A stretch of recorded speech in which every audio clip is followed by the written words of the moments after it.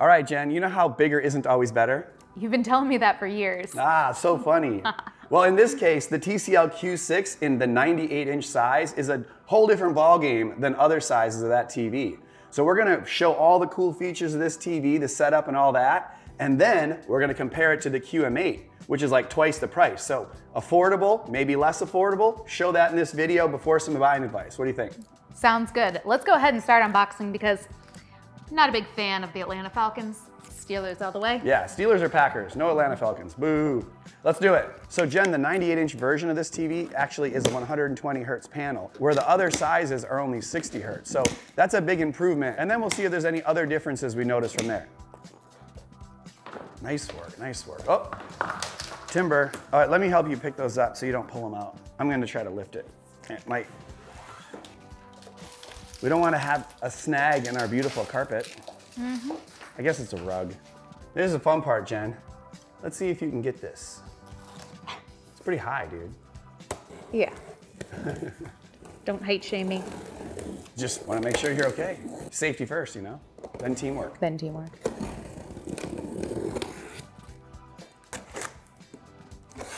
Good job. Here, here, and here. I'll take that. Yeah. High five. A foot. Yeah, that looks pretty similar to the QM8. Another foot. I like it. This, you know, this is like their third year making these 98-inch TVs. Definitely better feet. They're like not as bulky. Oh look, a remote and batteries and a power cord. How about that? That's the first time. We'll use this in a bit. Yeah, not a whole lot up there, you know. All right, let's open it up. It's over here. It's right here. Maybe think fast. Uh-oh. Didn't get it. Darn it. 2. You gotta say think fast before you throw it. Think fast. Come on, too easy.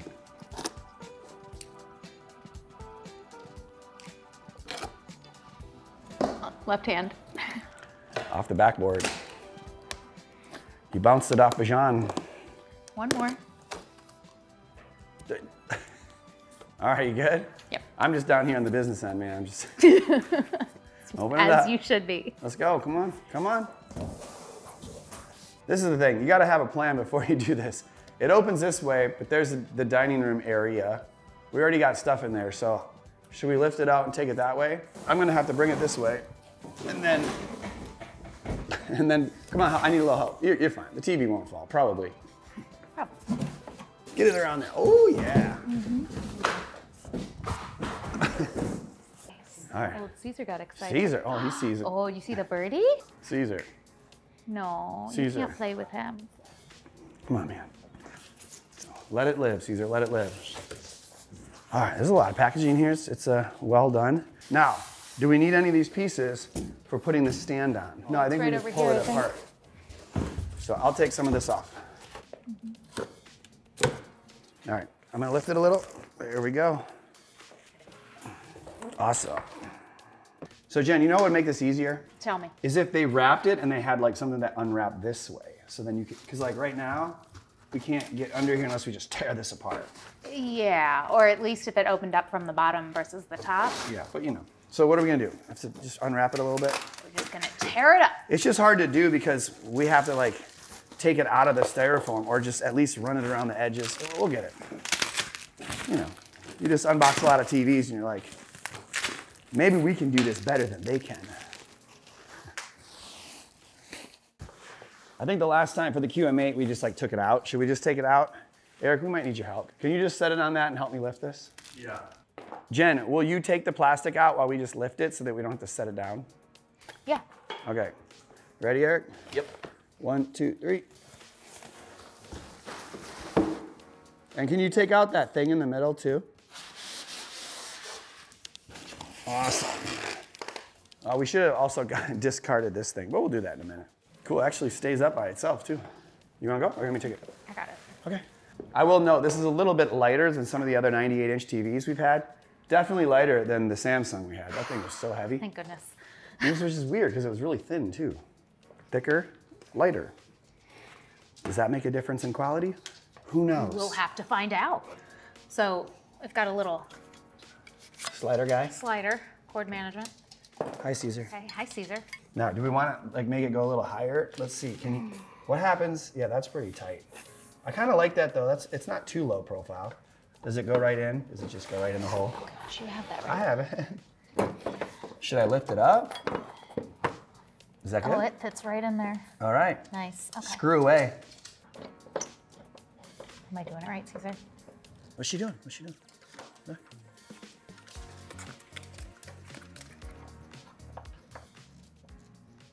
Okay. All three? All three. Nice.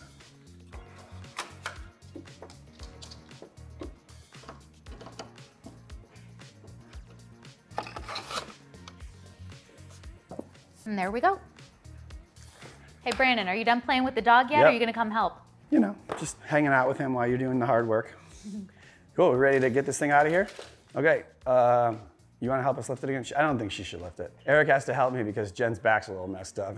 I'm not gonna tell you how, but you know what I'm saying? Ready, 1, 2, 3. Thank you, sir. I'll get this out of the way. Ah! All right. Thanks, Eric. Sure. Okay, let's go, boys. Let's get it moving. You ready to go, Eric? Let's do it. All right. 1, 2, 3. All right. It's pretty good. Looks pretty good. Oh yeah, big TV, Jen. What you think? Yeah, that is a big TV. You guys did a great job getting it up there. Yeah. I see a lot of plastic. I was to just gonna pull. say that. Yeah. It's time for you to pull the plastic. Let's roll. Yay.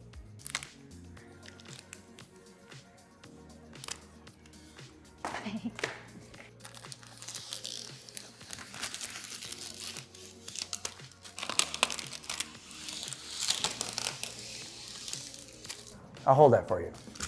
Look.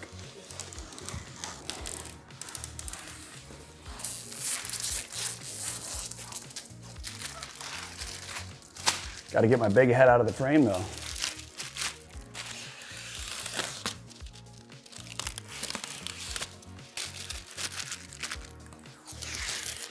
Wow, you're going fast and hard. Okay. And here comes the masterpiece, Here's huh? the big one.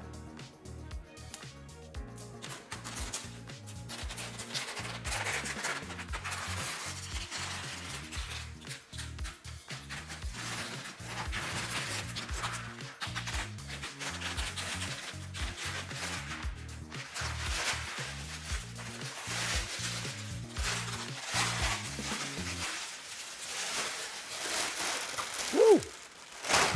That's a loud one. Oh yeah. Okay, Jen, good job. That was awesome. Thank you. I put a lot of effort into it. I saw. So the front here looks a little bit different than the shinier finish of the QM8 there. It's a little bit more matte-like. To be honest, it's not that great. You can see that light's a little bright, but you know, we'll figure that out when we do the reflection tests. But overall, it looks pretty awesome. I mean, it's a fairly streamlined TV. Looks nice, nice and thin. Got the ultra base from Onkyo. Ooh, a little plastic for you to peel there too. Nice. It's got a really weird pattern. This looks like it's a 600 tall by like 400 wide, which is not very standard for TVs. So, you know, again, you're gonna have to make sure you have a sizable mount if you wanna hang this on the wall. Is that how they label it on Amazon? A sizable mount? It says a sizable mount per be the installer. Very official. And then on the back, you got a couple USB ports. You got the LAN port, and then down there you have 4 HDMIs. It looks like you got 2 4K 120, and the top one is actually 144 hertz if you want to connect PC for gaming. And then the fourth one has the eARC port to connect to your soundbar. And then you also have antenna, headphones, and optical. But that's enough about the back. People want to see what it looks like from the front. Let's get that remote and turn it on. So here's the remote. Pretty standard. You've got your specialty buttons, your volume and channel up and down, the directional pad. I like to use the voice assistant because typing in every single letter gets really annoying sometimes. And same with when Caesar jumps on one of these specialty buttons at the bottom, he's always turning the channel and turning the TV to different stuff. But enough about the remote, let's turn it on.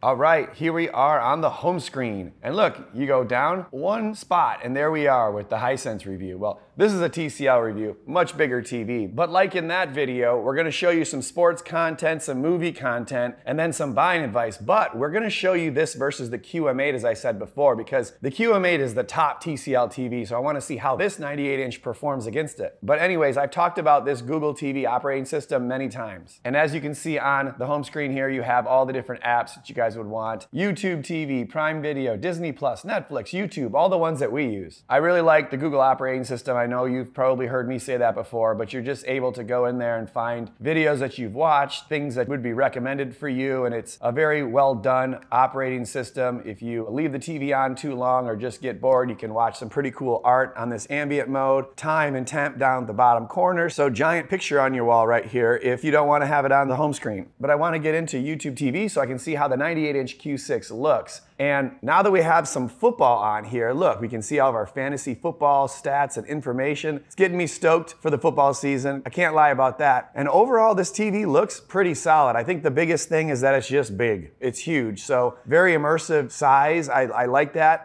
It's not overwhelmingly bright, but I think at the same time, I don't really notice a lot of downsides just by throwing it on here and checking out some YouTube. Overall, I think the upscaling looks good. I remember even when we had the 85-inch TCL XL, it was like 3 years ago. It was a little bit sketchy on how well it upscaled content like this, but this looks very similar to some of the other 98-inch TVs that I've seen. And by the way, we did have to change a couple of settings. The picture mode was on low power. We turned it to sport here, and then we did increase the brightness up to 100, and the dynamic contrast was on, which we turned off to make sure that it didn't have any artificial enhancements. And then in the color, we did turn it to a warmer color temperature because it was a little too cool. They also had that dynamic color on, which gives it kind of a pop, but it's a little bit artificial. So again, I turned that off, but if you wanted to get a little bit more out of this TV, you can by adding dynamic color, dynamic contrast, and get a little bit more pop. But overall, I like how this sort of content looks, especially on a giant screen. So let's get into some HDR movies, and then of course, we're gonna do a couple of tests and some gaming, and then compare these two giant 98-inch TVs before getting to that buying advice, as I said. Wow, now that we have it on HDR, I have to say, again, like last year when we looked at the TCL S5 in the 98-inch version, this Q6 looks very good. It's just a very even picture. I don't think you could differentiate this from a lot of other high-end TVs when watching movies like this. I mean, the color and contrast and brightness levels all look very good. And the picture looks quite sharp as well. I mean, you know, this is a giant screen and the text on the screen looks very sharp. This is a 4K HDR, you know, Dolby Vision movie, so it looks very clean across the board. Now, I'm really interested to see how it looks against the QM8 because again, that's like a 4,000 or 5,000 nit TV, and this is surely not that. But again, in this 98-inch size, it's very good, and I'm just really happy with it for the price point and how large it is. So I really think we should do some tests real quick here in order to like then get it up against the QM8 and see where it stands for this price. So for testing really quickly, we'll start with the blooming test, which is something that LED, LCD TVs can have issues with, except for this TV doesn't have dimming zones. So that's actually a benefit here. You don't have that blooming or light bleeding in the picture. So when you're watching a widescreen movie, no issue because there isn't gonna be light bleed into those areas. Now, when you're looking at this off angle, this is a VA panel like a lot of the other 98-inch TVs. So it doesn't look amazing from off angle. Not as good as something like that 75-inch Hisense we were showing where that's an ADS panel. It looks pretty good off angle. So, you know, this TV is great in size, but if you're gonna have a really wide viewing angle, it's not gonna look quite as good from the sides as something like an OLED or even some of those UST projectors we have, or again, those ADS panels, but those are a lot smaller. So not gonna be in 98-inch size yet. Now the dirty screen effect or screen uniformity is something we use to see how clean the panel looks. So if you're on a white screen, does it look white or are there some blotchy areas? Overall, this TV looks pretty good. If you see the little hockey guy move around, you can notice a little bit behind him, but there aren't any obvious spots that I'd be like, oh, that's a big red flag. So again, 98-inch TV, pretty inexpensive. This looks pretty good. And lastly, the reflections. Now, it's not exactly the same as the QM8, and that's what I have to compare it against. I mean, it's not a glossy finish like an OLED or a high-end mini LED. It's more of a matte finish, and to be honest, it doesn't have the best anti-reflective capabilities. So that included with the fact that this TV probably isn't as bright as some of the other high-end, super expensive 98-inch TVs means you'd be better off having this in a room that's kind of light controlled. So if you have a giant window that's behind you in your viewing, this may not be able to knock down that reflection fantastically unless you can close those blinds. But overall, I'd be pretty happy with this in most rooms, and overall, it's a pretty good TV so far on these tests. Okay, and right before we compare these two TVs, we have gameplay. Now again, the 98-inch Q6 has 2 ports that are 4K 120, and the other sizes do not have that. In fact, they're 60 hertz TVs, so this is a unique TV, and it games well for a 98-inch TV. Again, huge and immersive, and I don't see any brightness fall off in having the high frame rate or anything. I don't see any major color fall off or anything like that. So again, like in other instances here, it's a very even and well done TV, not overly bright, not overwhelming with contrast, but at the same time, a very solid TV. There is a nice game bar here. You can see it works pretty good, 4K 120. It doesn't currently have VRR, ALM, a couple of these things. We need to mess around with it a little bit more to make sure everything's functional, but I'm not sure in Fortnite it really matters. And some of the other high frame rate games, you might benefit from having some of this game bar stuff up. But overall, main thing is giant screen, solid color, contrast, all these things look good. No downside really when playing game, and you have the 4K 120 ports, even up to 4K 144 hertz if you wanted to connect a PC to it. So before we get to the buying advice, I did want to show you the Q6 versus the QM8 on the right. And as you can see, no matter what content we play, the QM8 is definitely brighter. Now, it's not a ton brighter. I know it may look like it is on camera, but it really depends on where you're standing. I'm standing off angle of the QM8, which kind of levels the playing field. So again, depending on if you're sitting right in front or at an angle, all these TVs can lose a little bit of their brightness or color. But if you're viewing them straight on, the QM8 is brighter. It does have better overall contrast, but I think the Q6 is holding up pretty nicely, to be honest, especially since it's less than half the price of the QM8. But I think in order for us to really understand which of these two TVs you should buy, we should bring Jen back and talk about buying advice. Okay, B, I am back. You got the boring stuff out of the way. I'm ready for the buying advice. But I want to ask you, if someone's considering this TV, what other TVs might they consider for the same price range? That's a good question. That's probably the question we should answer, because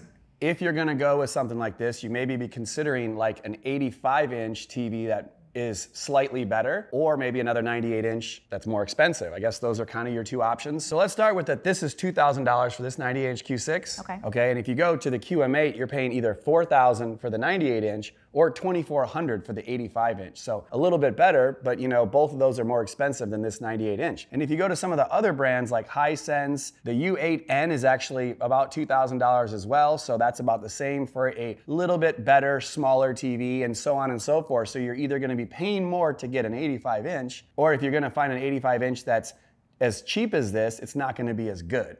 So I think that it hits a pretty cool price point and size. Sweet spot. Sweet spot. There you go. I was searching for the word, because it's really good for the price. And a lot of people will use about maybe $1,000 to $2,000 to buy a big TV, and so you can go enormous with this for $2,000. I think that's reasonable. Yeah, and then if you go OLED quality TV, I mean those are going to be definitely more expensive and smaller. And if you go bigger, like an ultra short throw, like we've done.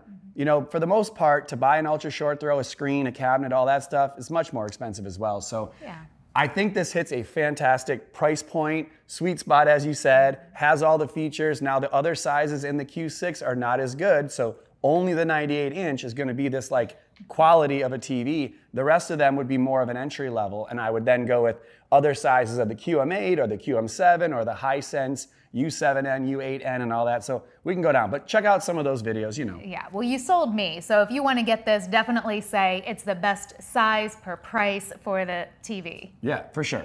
So if you want to check out any of these TVs, there'll be links in the description. We also have the TV quiz down there. If you want to go through that, it'll give you guys some options on TV, size and quality and all that for you to check out. Yeah, and if you like this video, go ahead and hit the like button and subscribe to the channel if you're not already, so we can continue to bring you the best content. Until next time. Peace.